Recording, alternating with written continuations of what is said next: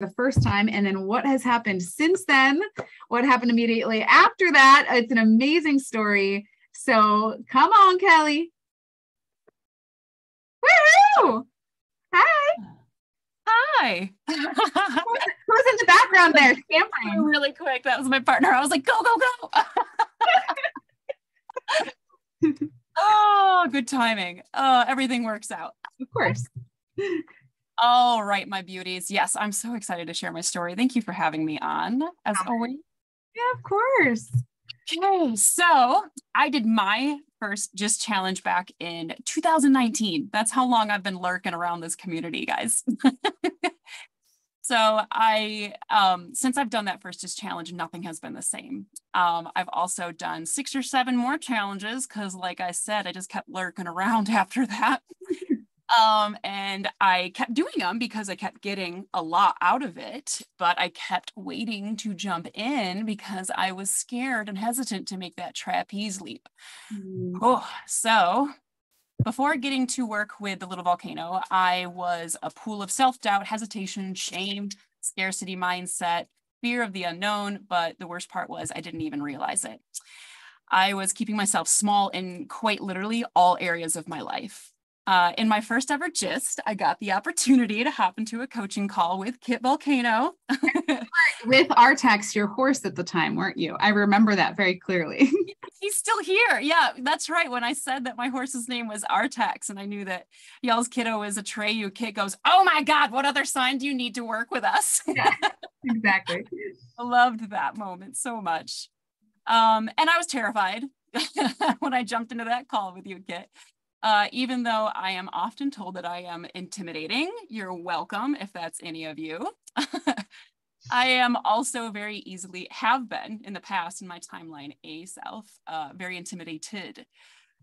Kit, this handsome, successful, no nonsense, bullshit blasting wrecking ball king was face to face with me, ready to call me out on my limiting beliefs. I don't remember everything about the call. I just know that my sphincter was puckered and I was in the hot seat.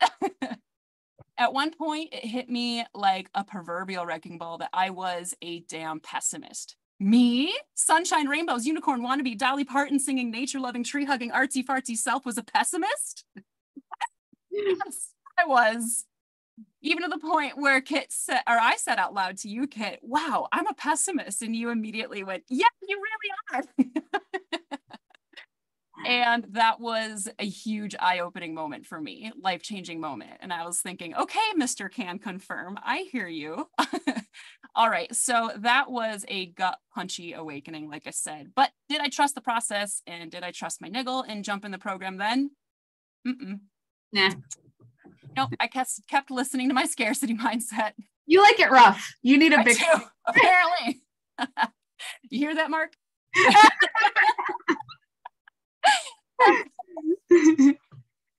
I love that this is the space where I can do that and we all laugh about it. What a CrossFit coach. Like you're a tough babe, you know? Like yeah, gotta be. And I just needed that spiritual toughness too, outside of the physical toughness. Insert little volcano.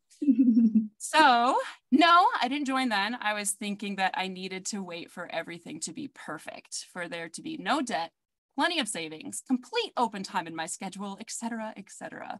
But in reality, does that ever happen when we feel called to do something? I waited to finally jump into a program for another 1.5 years. Wow. And during that year, a 1.5 years of just continuing to be stagnant. Nothing progressed in my life during that 1.5 years. Aside from the jumps that I got with each GYST challenge that I did. Bunny hop. Yeah, little bunny hops. So let me find my spot here. So because I waited that long, the cost of BizCraft almost doubled. Whoops. Hey, which worth every penny and 100% as they should have. But cool. It was like, all right, I see you shaking your head at me, God, I got it. That was my cosmic bitch slap. That combined with how stagnant my life was. Sometimes the cosmic bitch slap, or the CBS as I like to call it, is sneaky that way. The last thing I was wanting in my life, for as long as I can remember, was a stagnant life. And that's exactly what I had created in myself by waiting and hesitating to make that trapeze life. It snuck up on me, and I wasted over a decade of my life being exactly that, stagnant. So righto, fast forward to that decision. Spring Magma 2021. My first Magma, albeit a virtual one, was no less life-changing. I had always wanted to do a Magma, and I was freaking pumped for this experience. I kind of knew what I was getting into, even though I had never done one, because like I said, I kept lurking around the container. Doing $30 challenge after $30 challenge after $30 challenge. So before Magma even started, I had already made the quiet commitment to myself to quit a job I was in that should have been a dream job at the time. I was an artist for a 3D printing company, making pretty good money. Yeah, for sure, especially as a full-time artist. But it was really, really toxic, and it was actually very sexual assaulty as well. So I had made the quiet decision to quit that the Monday right after Magma. I took the week off for Magma, and the only small problem there was I did not have another job lined up on the horizon of any kind, no income. But that's okay. I trusted the niggle. That was a big jump, and I believed that things were going to work out. And then what did I do? I jumped into BizCraft then. Because that was like the cosmic bitch slaps were all coming together at once, and I trusted it and I jumped in. I was super pumped. Lead coach Alana played me Dolly Parton 9 to 5, my personal power song. And it was a magical experience. I was so excited that I was finally doing this and finally signing up. I had a amount of credit card space, and that's what I put my deposit on. And like I said, I had no extra income coming in. I had no savings, no. And I just quit my job. Yep. No job lined up on the horizon. Lots of debt. Cue panic attack. I immediately had a panic attack after I signed up, to the point where I sent Alana a message on Facebook, and I was just like, help, what have I done? And just completely panicked. And I was like, I can't do this. I don't know what I was thinking. Blah, blah, blah, blah, blah, blah. And she was like, all right, I hear you. She made me feel heard. Sit with it for a moment and listen to your heart. I did that. And guess what it said? Spoiler alert, here I am, a BizCraft grad. So I went through with it, and guess what? Hold on. There's a part of this story they're missing right now that I think is like the sweetest part, which is like, you were having a panic attack on the kitchen floor, and then your partner came in and found you. And what happened? Yeah, I did. I hesitated to omit that, but yeah, he came in. You were like, what have I done? I'm sorry. Because he was going and doing barn chores completely alone so that I could participate in Magma. And I was like, I just committed to pay $10,000. And he was like, whoa. You get a lot out of this. I see you grow every time you do something. Do you want to do this program? Yeah. Do you trust that it's working for you? Yeah. Then what's the problem? Oh, okay.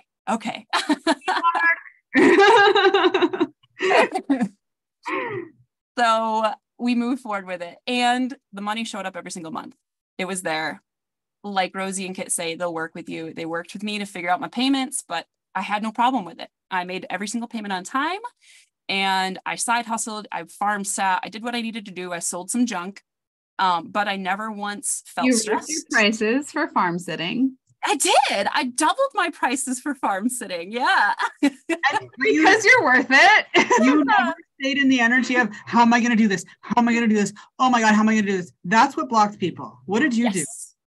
I accepted that this was my soul calling and that this was my soul tribe, and realized that investing in myself was the highest way to honor myself.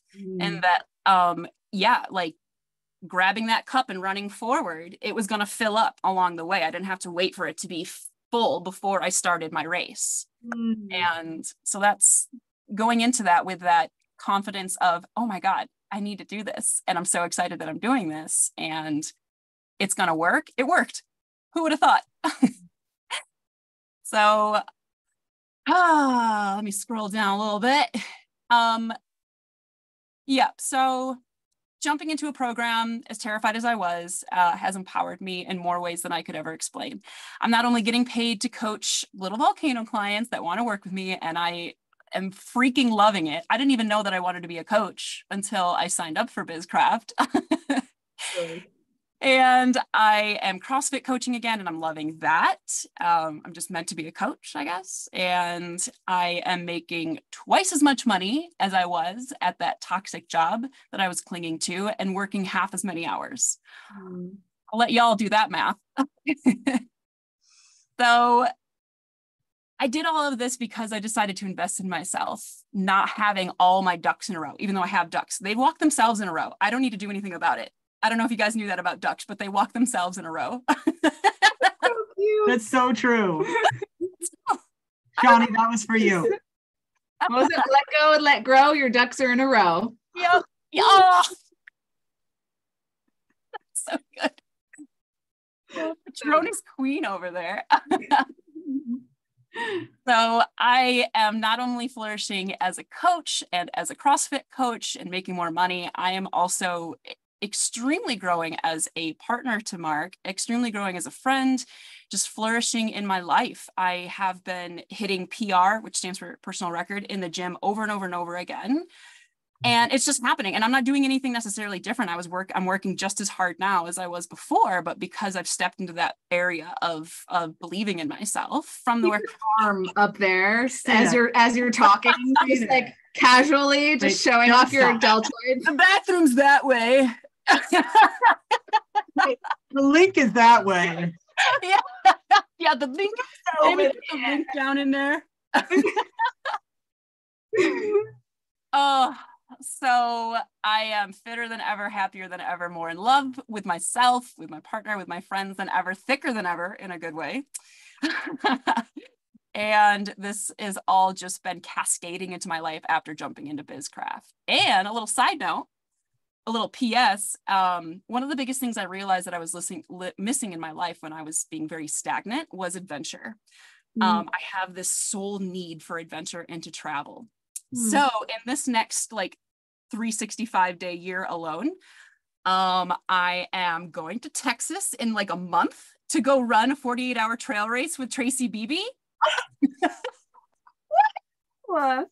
I've never been to Texas. Her and I have never met in person yet, although we've connected deeply through the volcano. Amazing. So, yeah. And I am going to San Diego for Thanksgiving for Fire Nights. I'm gonna learn, and I've never been to California. I've never been to San Diego to learn how to be a fire walker and to meet you guys. Which you're gonna be a fire tender, right? You're coming fire tender. Yes. Yeah. Come walk on fire with me, guys. You walk on fire. The person tending to your coals is this woman right here. I'm so excited for that. I can't even wait for that. And then I'm going to Guatemala in January to do a week-long yoga retreat and adventure retreat with my OG BizCraft buddy, Allie. And if y'all are interested in that, there's still spots. Never been to Guatemala. And then in June, I signed up to do my first ever full marathon to run with this lady here, to run with Rosie and Amy. And so I have all of these like new things, new experiences, new places. And it was all before this. I was in a place of I can't afford it. And now I've changed from a place of anxious what if to a powerful yeah, why not? And it's all because of jumping in a program. I love it. Damn. Sorry, that was long-winded, but no, not your sorry. I'm sorry. You're welcome. Mic drop. Yes. Thank you so much, Kelly. Wow. I love yes. Every time you tell the story, I love the updates. I love the evolution. Thank you for coming on and inspiring so many people here. We love you. Thank you so much for the opportunity to do so and giving me that chance for day by day evolution. I love you guys. We love you too. Ariel Mack